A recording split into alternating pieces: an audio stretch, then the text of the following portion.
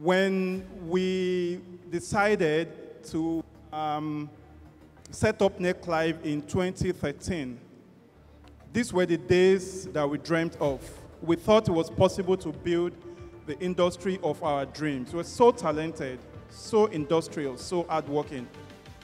My dream at the time was to bring us together every year so we can discuss and learn and collaborate and share ideas.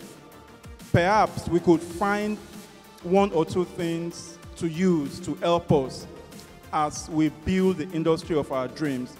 That when we say Africa is coming, it won't be that we have now come and the benefits will go to white audiences and the white male that owns Hollywood. That if we are going to carve a space for ourselves in the global economy through the creative art, that we will also get the kind of value that helps us build a better country.